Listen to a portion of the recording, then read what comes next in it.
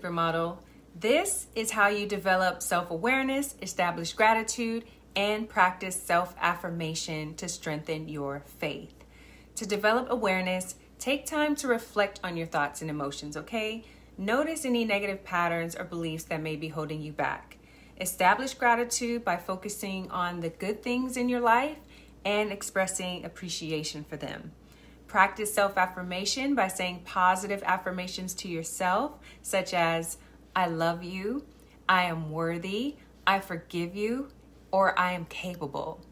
To develop self-confidence, start by loving yourself, okay?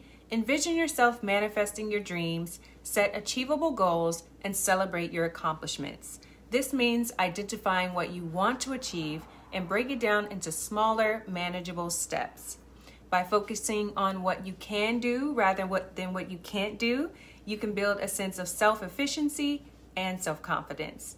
And also develop creative thinking skills for your self-esteem and explore your creativity by expressing yourself in new ways. Try new hobbies, take a class, or experiment with new art forms. By embracing your creativity, you can build self-esteem and self-confidence in your God-given abilities. Remember, God loves you unconditionally. Be patient with yourself and celebrate your progress along the way.